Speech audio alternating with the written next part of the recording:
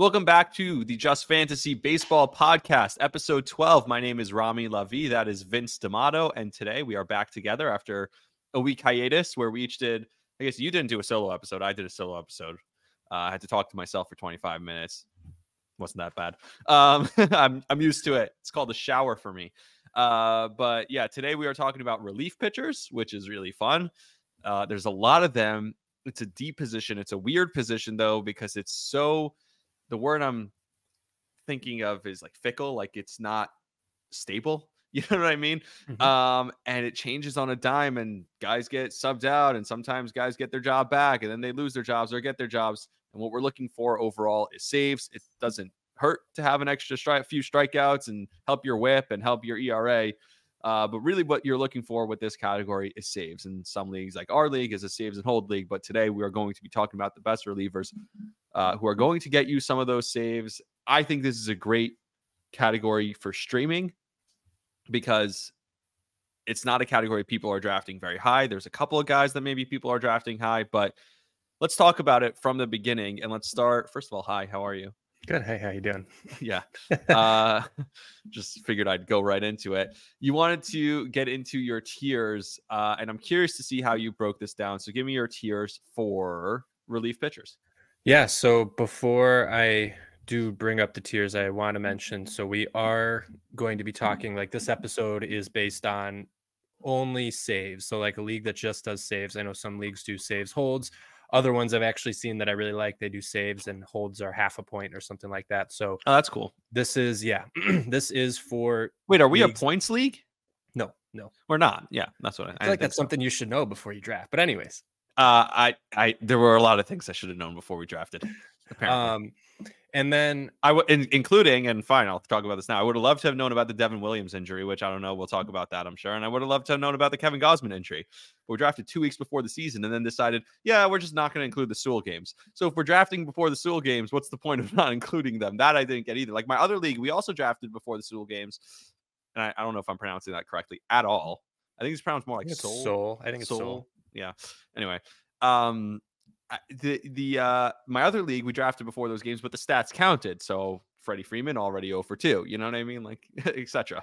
See, now you wish they didn't count. No, but no, I'm loving it.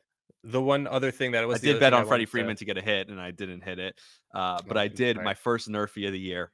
It was beautiful. I mean, that fly ball that was a jump scare. The fly ball in the top of the first inning. I forget who hit it with 2 outs. Maybe Cronenworth, the last out of the top of the first inning. No, he would have been the bottom of the inning because he was on the Padres. So, it was Will Smith, right? He was batting cleanup, runner on first, which that was also funny. I was watching. Were you watching? Did you watch it? First of all, I picked up right about the eighth inning when I woke up. Got it. So I was on my way home from work. I worked an overnight, so I was on my way home from work, and I was watching the game on the train.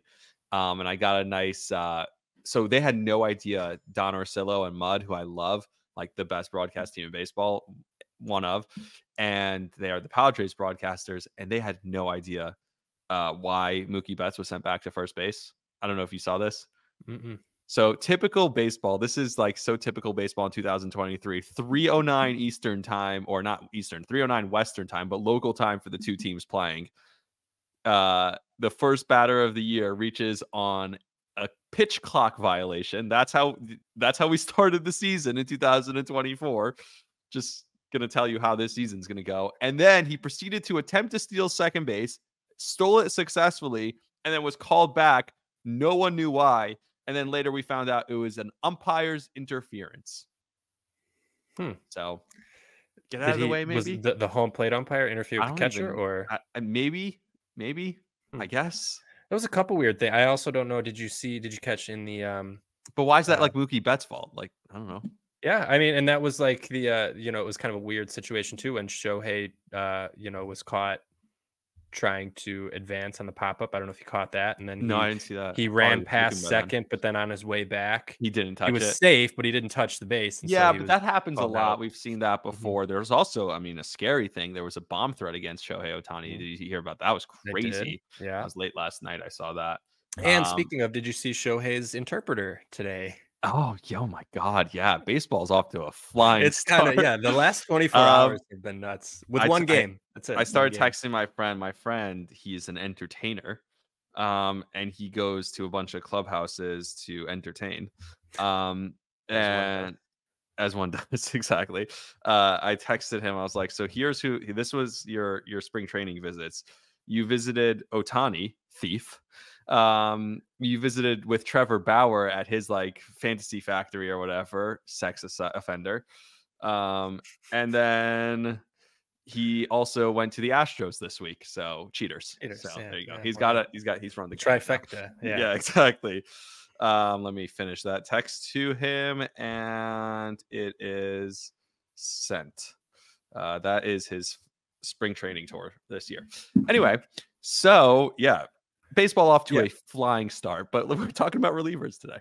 Yeah, and last thing I want to say about injuries before I dive into the tier list is relievers have had probably the worst string of injuries compared to any other position in baseball. Like the number of relievers that have gone down, or at least potentially guys who are supposed to come in like 3-4 times a week and throw 100 miles an hour. That's what relief pitchers are in baseball now, you know? Yeah, and there's a lot of talk around the league of like guys aren't supposed to throw that hard, right? Our human bodies are not supposed to throw that hard. And, they're only throwing a few innings, but you're absolutely right. A lot of them are throwing, close to triple digits, or they're just throwing very hard. Some of those major injuries days a week, right? Yeah. Some of those major injuries you mentioned right before we started. Devin Williams, he has 2 stress fractures in his back, and it's going to be a possible return in June. He's currently going to be taking 6 weeks off and then have a 6-week throwing program. So June is kind of the conservative.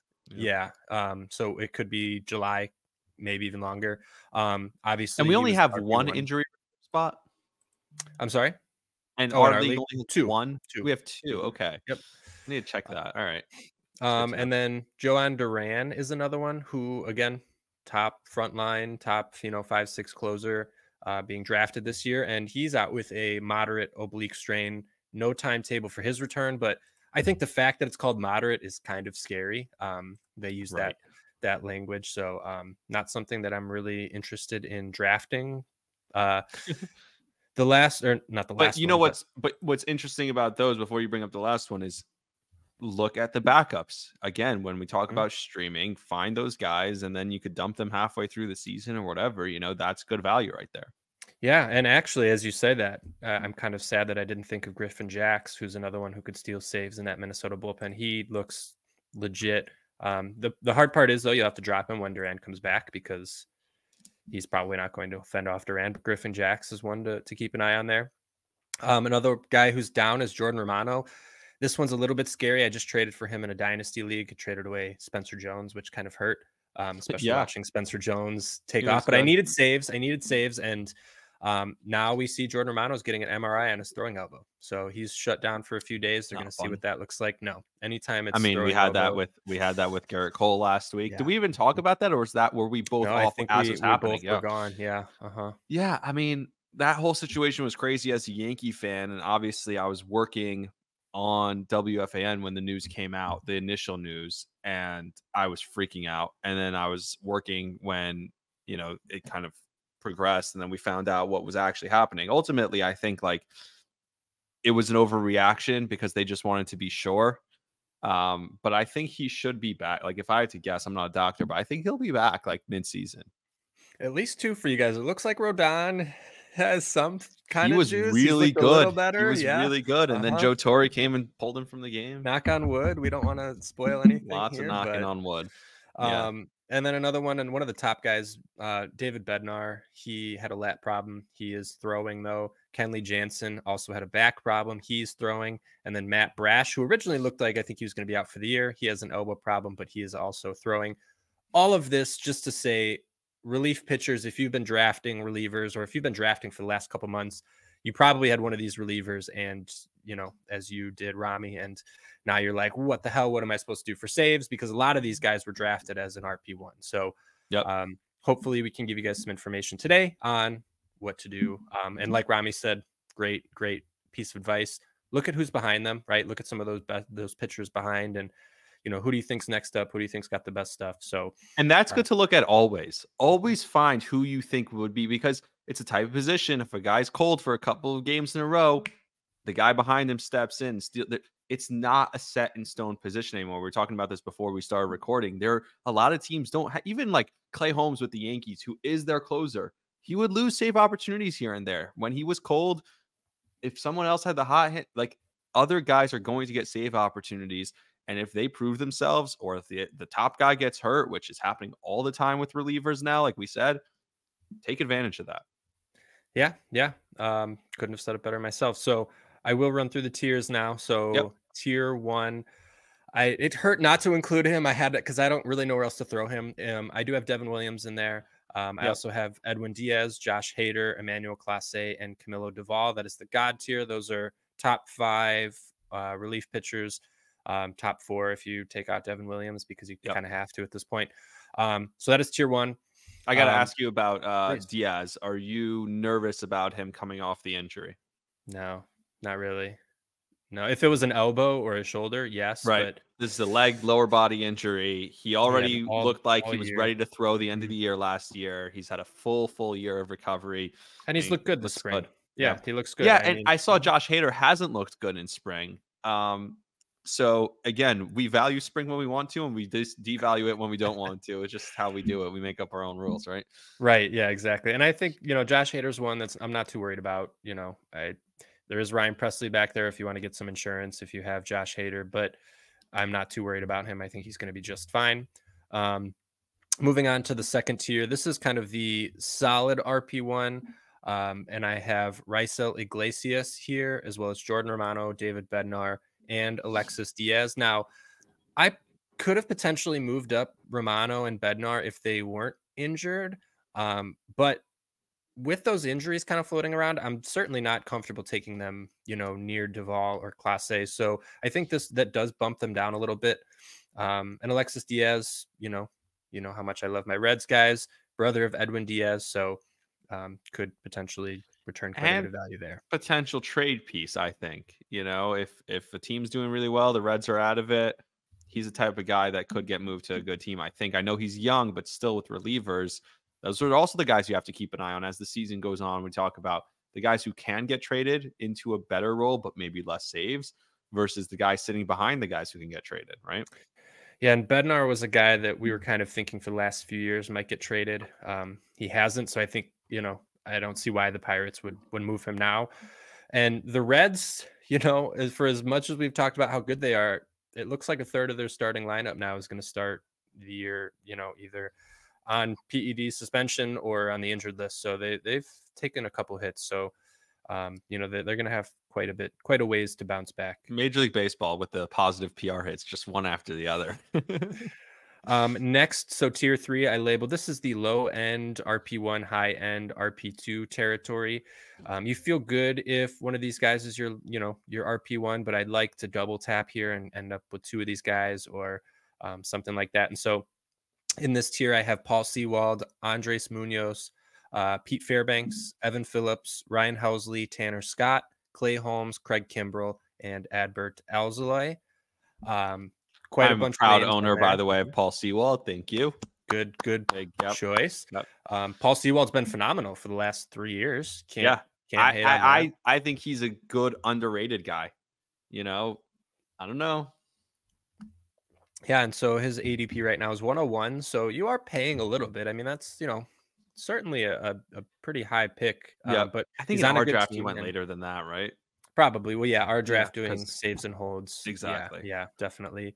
And we will talk about some of those names. I have one of those names on my best value of the day, so stay tuned for that. Sorry, do you want to mention anything else there? No, I'm going to stay tuned for that. Okay. Tier 4, I have definite RP2. And so, yeah, I definitely do a little bit of a deeper dive with RPs because there's just so many names of guys who are going to have an impact. So tier 2, a definite RP2 territory. Kenley Jansen, Jose Alvarado, Alex Lang, and Jose Leclerc. Tier 5, I have as RP3 territory. And this is where I put Mason Miller. A lot of people have been loving Mason Miller. I also have Carlos Estevez, Kyle Finnegan, your guy, Yannier Cano, Jason Adam, Will Smith, James MacArthur, and Matt Brash to close it out. So I love Kyle Finnegan. I actually do like teams. We talked about this earlier. Teams that are low scoring, teams that are going to be in a lot of close games. It's almost better than a great team. Like the Dodgers, like how valuable is their closer? Of course, they're going to win some close games too. But the Dodgers might just smash everyone, right? And score a million runs, and you're not going to get as many save opportunities. Whereas we talked about like the Arizona Diamondbacks and Seawald, right? Like he'll have a bunch of save opportunities, right? there's data on that actually, and I don't have it in front of me, but I've heard many times that the teams that are between 85 and 90 wins, that's where you tend to get most of your saves because you're absolutely right. If a team's too good, they're going to blow out, Look at their Trevor opponents. Hoffman's career, he was versus Mariano Rivera, who ultimately it took him longer to get to that save number. You know what I mean? Because he was on a great Yankee team that won a lot of big games, right? Like And if you blowout look at games. some of them from last year, Camilo Duvall, right? I think led the league in saves. I don't remember if he was first or second, Yep, but him and Clase, like the I had Guardians and the Duvall. Giants are not Yep. the Braves and the Dodgers, but they continue to lead. Well, So specifically the Guardians who struggle to score runs, yeah, typically. Yeah. yeah. So that's something to definitely keep an eye on as we, go throughout the season. So do you want to start with your best value? I've been talking for a little bit. Do you want to start with your best value and go from there? So I don't know. I mean, my best value, like I said, I have, my guy who I love is Kyle Finnegan. Um, we'll go right there because to me, he is on a team that is not going to score a ton of runs and will be in close games. And this is the thing about baseball. Even if you're one of the worst teams in the league, you could win 60 to 70 games. And that means your closer will get 30 to 40 save opportunities. So Kyle Finnegan for late in the draft, he's a sleeper. I like him as my best value. Yeah, and the one thing I mentioned right before we started that I just want people, if they are listening Yep. and you do want to go get some Kyle Finnegan, I also mentioned take a look at Hunter Harvey. I think there's a good chance Hunter Harvey ends up with that Steals. that Yeah. closing role, but could very well be Finnegan. But I think Harvey's the better pitcher from at least the little bit that I looked at right before this. So definitely consider him. My best value I threw in as Adbert Alzolay. Pick 150. Not too expensive, especially considering how high some of these other relievers are going.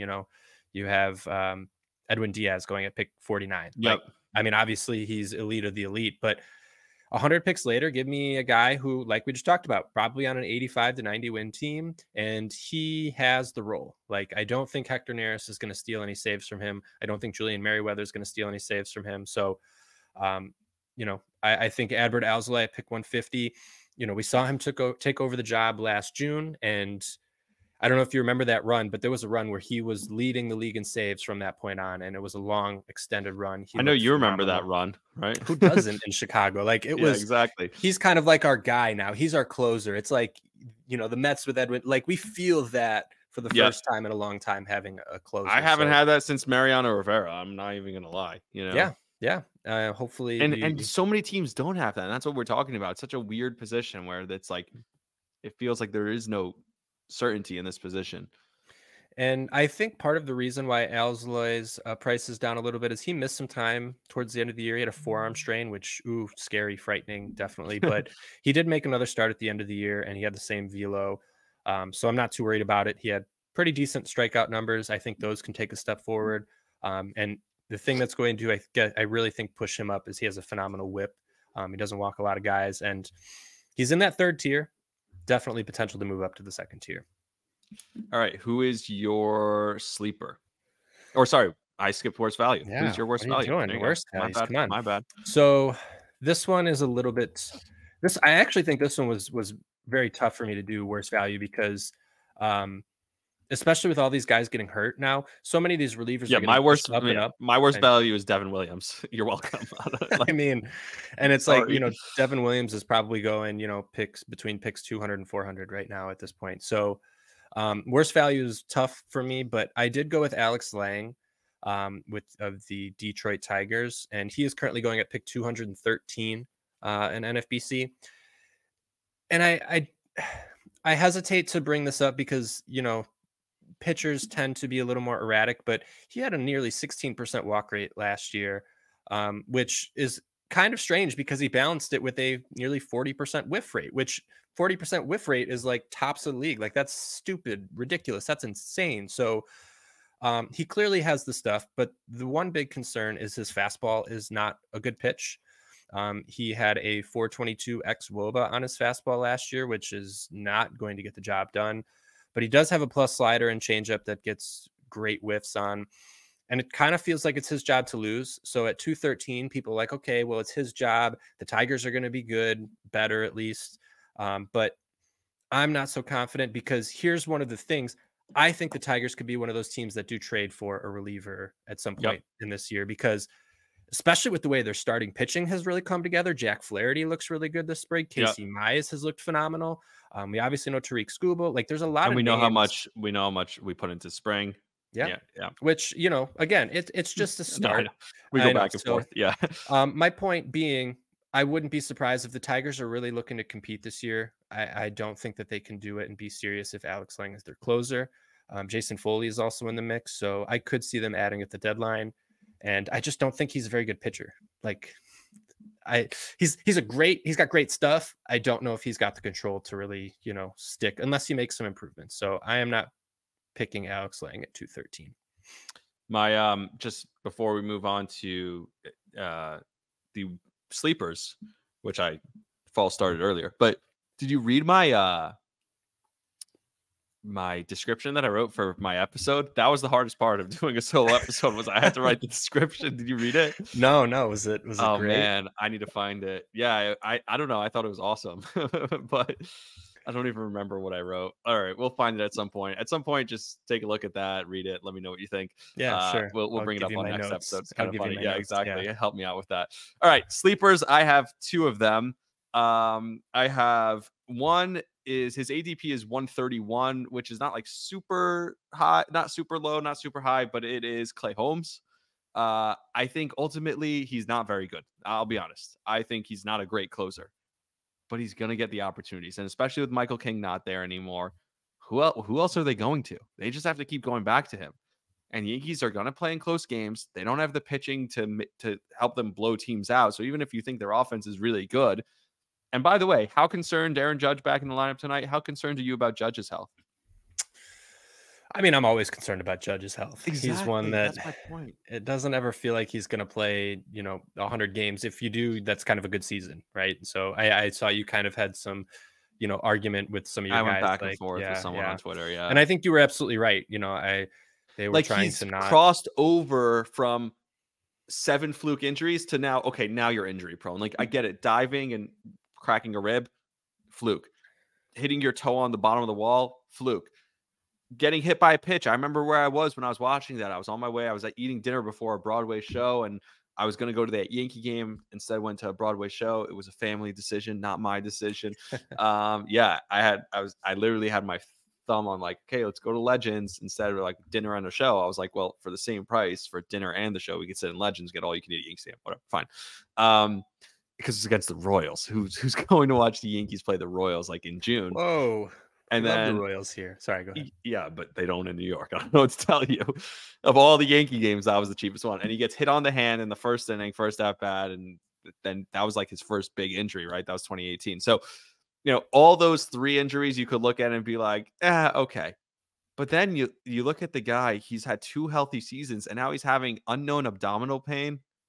And like, I don't want to speculate too much. Like, is there something seriously wrong with his health that's not baseball related, which like is like a scary thing to think about because the x-rays and the MRIs show nothing. Like, it's just a scary thing that like, this is not an injury that it's so much better almost when you have a clear answer and you can pinpoint the injury and you know how to deal with it. But when it's something that's just kind of out there and could be lingering, like he already said, his toes can be lingering his whole career.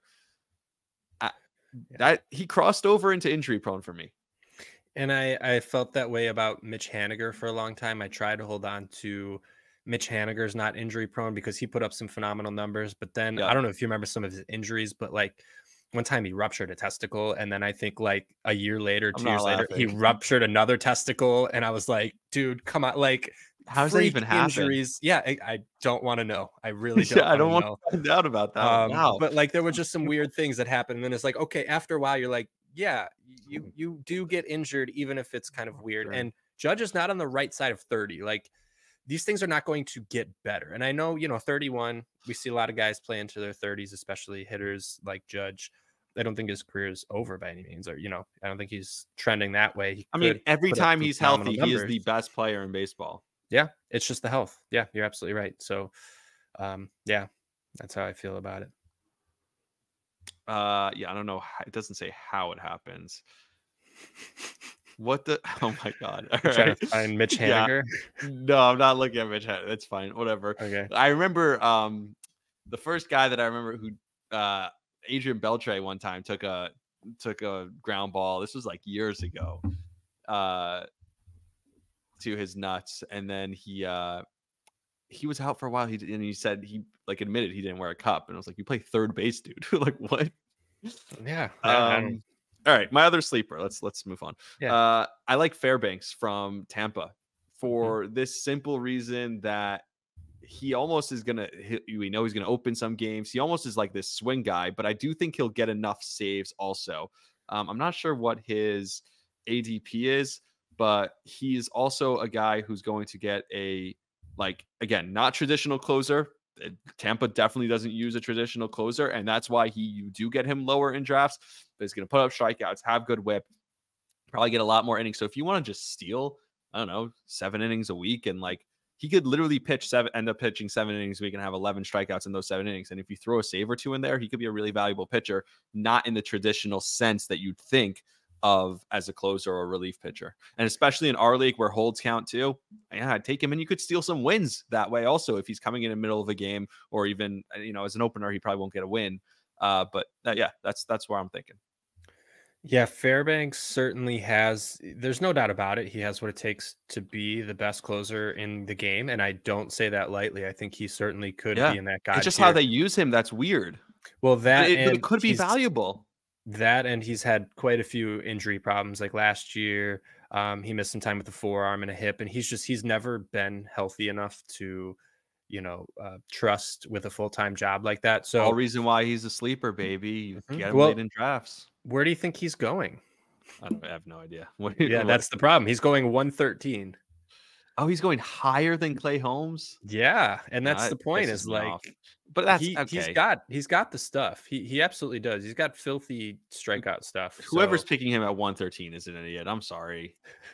I don't think it's that bad because, again, especially now with how good is Shane Baz for 246 at his ADP? I wanted him so bad in the draft, and I forget who I went right before him, and I was like, oh, he'll be back on the turn, and he wasn't. I love Shane Baz this year. May have been me, actually. No, you didn't take him. No, I took him. It was the guy who picked last. I know it was the guy who picked 12th.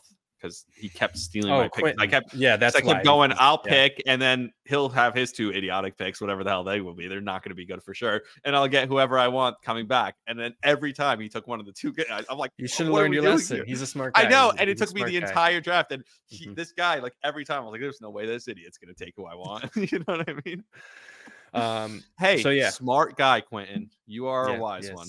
He is. I still hate you with the Freddie Freeman thing, but hey. Not his fault. Not his fault. Definitely your fault. Not his fault. I'll take the blame, even though I think it's user error. But anyways, I'll do my sleepers now. Yeah, please. My sleepers. So my first one kind of feels a little bit of I'm not even sure if I fully buy into it, but I am going to say Jose Leclerc because I think Leclerc has what it takes to kind of lock down that role in Texas.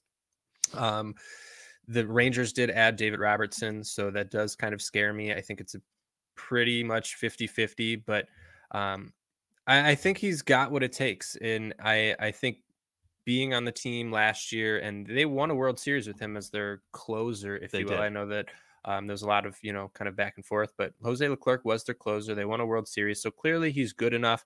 And the big thing, the reason why I think he's a sleeper is his price. He's going at 221 right now, which give me way better than Fairbanks. Yeah, and give me, he may be 50-50 with David Robertson, but give me the guy who just won a World Series as a closer for a phenomenal team at 221. Yeah, I'm taking that price.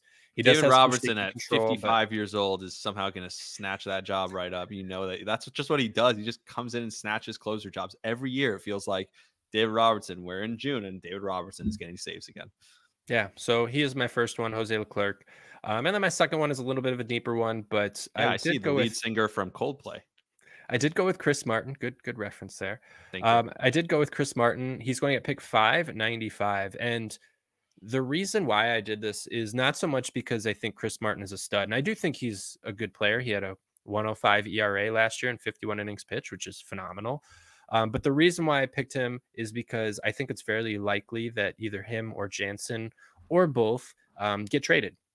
And if Jansen gets traded, Jansen is going to step in and be another team's closer, maybe Detroit or something like that, right? We don't know. But excuse me, it's very likely that one of the two get traded. And if it is Jansen, Chris Martin will step in and claim. Jansen's another guy that I don't love at his ADP at 152. If we're talking about like, don't love that.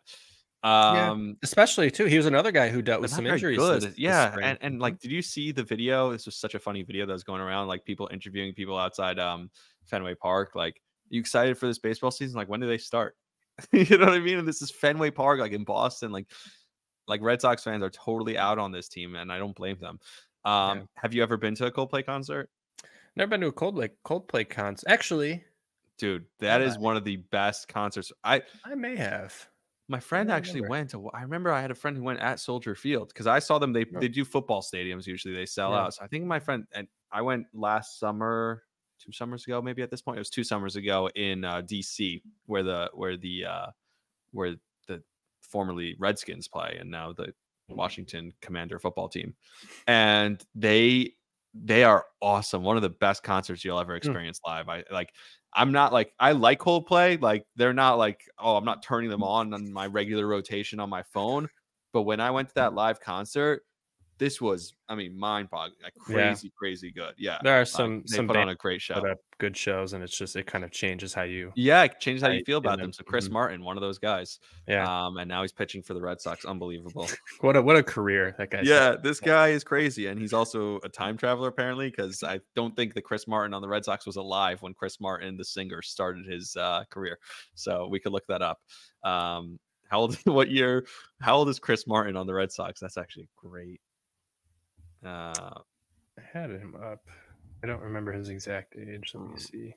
Chris Martin, Red Sox, 37. Oh, whoa, he's old as he's old as shit. All right, June 2nd, 1986. Yeah, I didn't realize he was that fucking old. All right, good for him. He's been around, so he beat Chris Martin Coldplay. Like, he was probably like in high school when they came out. He's probably rocking out to that. All right, now sponsored by Coldplay, Vinny's prospect report. So I'll keep this one brief because, again, like Rami and I have been talking about, there's so many opportunities for guys to come up, and but this is a position this could be a swing position that we're going to hit on throughout the season. Like, when we're doing our waivers every Sunday, this could be one of the like it's crazy. That's how it works. The biggest position we talk about is probably going to be relief pitcher. So yes, go ahead. So the first one I'll start with, ADP of 405 is James McArthur. He is in the Kansas City Royals bullpen, and the reason why I like McArthur, we love the Royals here. As long as they're not throwing at the Yankees. And, they did what everyone else wanted to do by taking Aaron Judge out. I like James McArthur because I think the relief job for the Royals is wide open.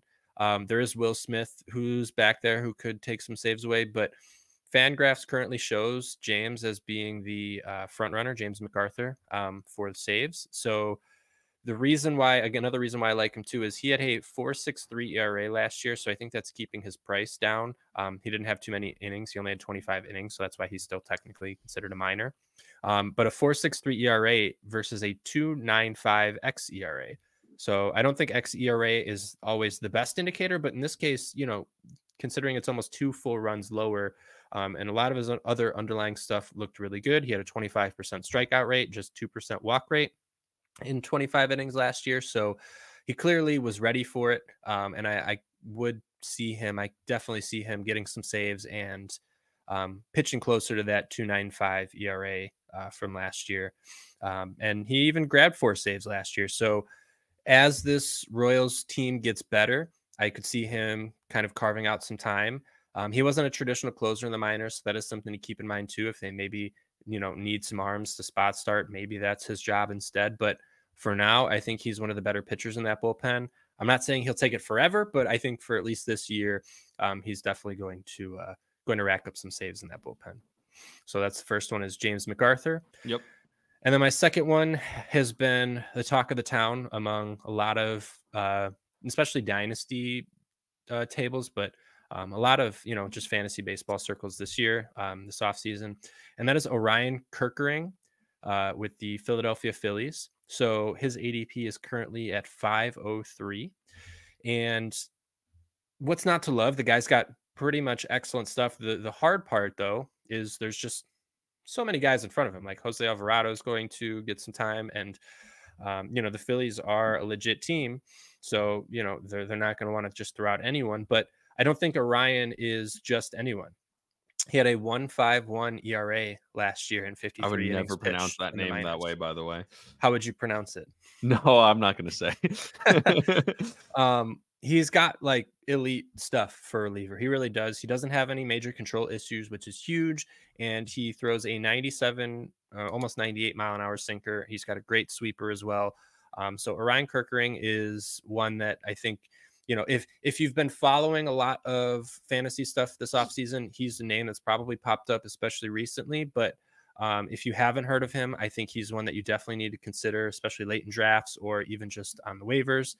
Because if Alvarado slips, there's a chance this guy's better than Alvarado, right? And so if the Phillies want to compete, they may, have a timeshare, or Alvarado comes down with an injury. Hey, look at that. I see them ultimately bringing someone in.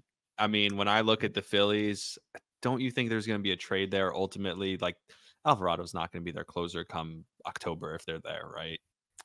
I don't see why not. Do you not like Jose Alvarado? I don't mind. No, Jose I think Alvarado. he's fine. I just don't think he's the, for a team that has still, I think, World Series aspirations. I don't think he's that top flight guy. Yeah, I do. Just looking at some of his stuff, 37% strikeout rate last year, 10% walk rate in 41 innings. That's pretty phenomenal stuff. There's something against lefty closers. I don't know what it is. That they're better and lefties that rule the world. No, it's just like, I feel like, I guess Josh Hader's really good, but like, I just feel like, no, you should be like the setup guy who's a lefty special. So that doesn't even exist anymore because you have to face three batters, whatever. Yeah, and that's a good point, right? Maybe as a lefty, right, they're not going to want to throw him against three righties or something. There's potential there for that to be had there. Yeah. Yeah. But if Alvarado does take a step down, I could see Kirk. I mean, at 503 for the potential to have the closer for the Philadelphia Phillies, I think that's a great price. Before you give me your top 10 relievers going into 2024, do you have anything on the NCAA tournament starting tomorrow, or I guess as you're listening to this today? Wait, is that starting right now? You don't know anything about college basketball. I have to fill out my bracket. I told you got to go fill out your bracket, dude. Yeah, everyone fill. This is it too late? Chance. Can I not fill it out? No, you could fill it out still. Okay. Still tonight, you could fill out brackets. I have to. Oh yeah, I see Seton Hall, St. Joe. Is this the play-in? No, Seton Hall is in the NIT. Oh, and Loyola. Okay. I was like, yeah, that's the NIT. Okay. Yeah, that scared me. Yeah, I gotta do. Okay, I gotta do that tonight. Definitely. Okay. Thanks for reminding me. Yeah. So my pleasure. What's your prediction? I got nothing. No. Shoot. Let me pull it up. I don't know college ball, and the craziest part. So I'm hosting again on WFAN right after the first games, and like that's when everyone's gonna be super hyped about it. I'm not gonna talk about it at all, probably. You could at least talk about some of the bracket, how many brackets are busted or blah, blah, yeah, blah. No, I have some takes that I'm going to throw out there for sure. But I'm not the guy who's going to be I'm not going to lie to you. And that's part of my thing. Like, how am I going to tell you that like, oh, this team is really good, this other team's not as good? It's like, it's ridiculous. It's like people are like, all of a sudden they show up beginning like before like right now, and all of a sudden they're college basketball experts and they're putting a ton of money on it. It just, to me, that's crazy. That's first of all. And then my other take is that upsets suck. Like, they're good in the moment, but it's such like a fleeting thing. It's such a like it's instant gratification is what it is, Well, because and in the moment they're fun, and then the next round the 14 seed has to face fucking UConn and gets kicked the shit out of them. You know what I mean? Like eventually, a team last night it was Virginia made it in, and everyone's pissed. Seton Hall's pissed, St. John's is pissed, the whole Big East is pissed that they put Virginia in the tournament over them. Virginia scored 14 whole buckets the whole game. that's brutal. They put the ball in the hoop, the object of the game, over the course of 40 minutes of game time, 14 times. Who'd they play? I don't even remember. See, I told you I don't know Tough. anything. I'm going to go with like the relatively local, though. Let's go UConn. They're the best team in the country, back-to-back champions. All right. I did want to mention too, before I give the top 10, I do want Please. to do a quick shout out. I don't know if I know you do a little bit with the YouTube stuff, but have you been following our YouTube at all? Yeah, of course.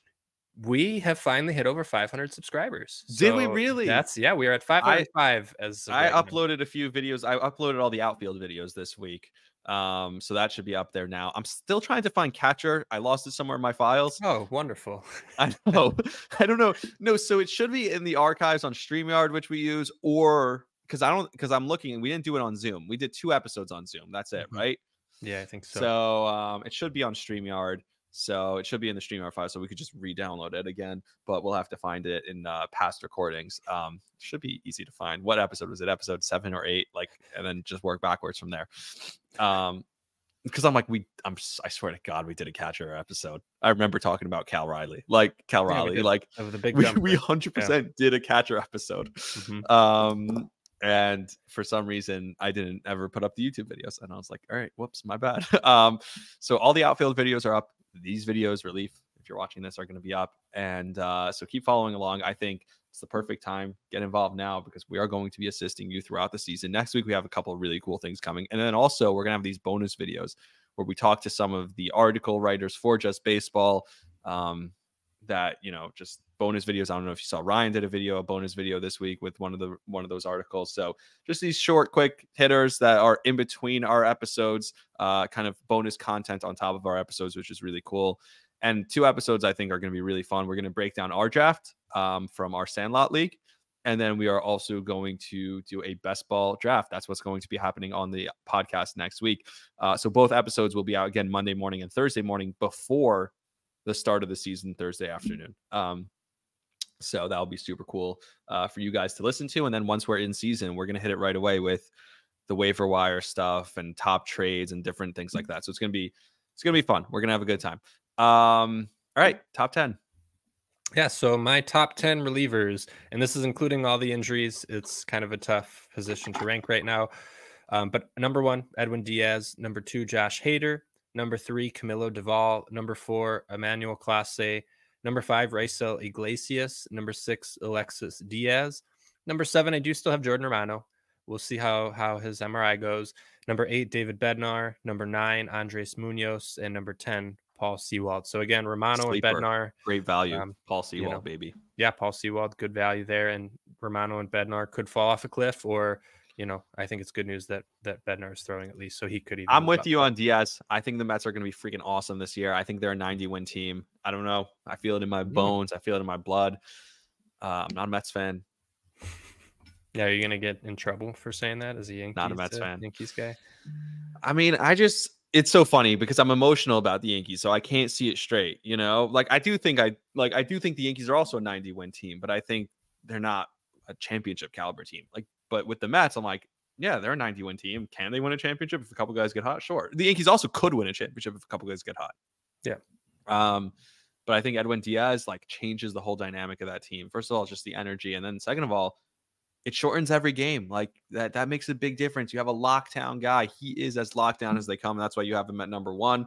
Hader's had a tough spring, but he should be fine. He'll get a ton of opportunities up in Houston or down in Houston or out in Houston, wherever. Wherever Houston is. I know where it is. I just don't know how I would refer to it. I mean, I guess it's out and down. All right. That should do it for us. The perfect place to end.